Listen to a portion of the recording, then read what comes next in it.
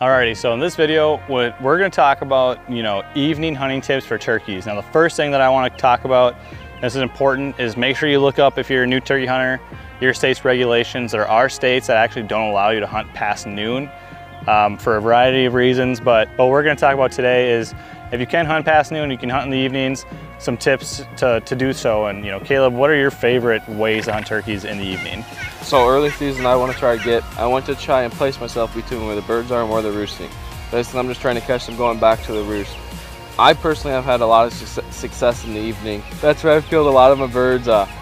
And another good evening place would be food sources. Birds are going to come out to feed in the evening, so if you can find yourself along a food source, that'd be a great place to set up in the evening. So I say something that's important with hunting evening is to do your scouting ahead of time, wouldn't you say? If you haven't done your scouting and you don't know where birds are spending their time in the day and where they're roosting, it can be really difficult to kill them in the evening. Absolutely. So those are some major evening hunting tips. Do your scouting and get in between where the birds are going to be during the middle of the day and where they're going to roost, and you should be putting yourself in positions for success.